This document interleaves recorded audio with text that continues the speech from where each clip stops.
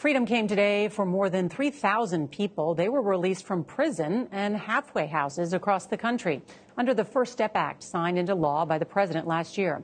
Mola Lenghi has the story of one woman who is taking those precious first steps.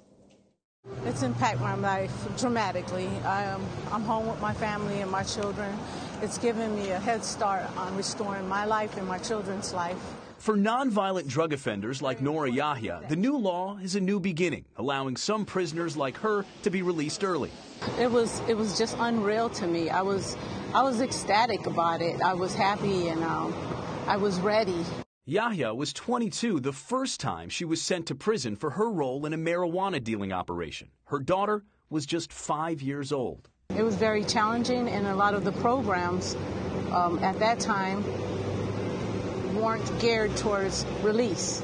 After she served her sentence, she went to college, got a job. Then, just 2 years later, she relapsed and was sent back to prison for selling crack and powder cocaine. I just fell right back into the same stream of choices. I wanted to be released, but I had no preparations upon release. The new law is also designed to help inmates transition back into society. The largest group of released inmates are drug offenders. I've done 18 years totally of my life in prison.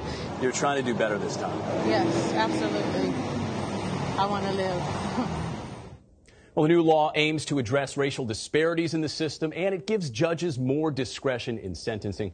Still, advocates stress that inmates need even more resources to help them get back on their feet and transition into society. Nora. All right, Mola Lenghi, thank you very much.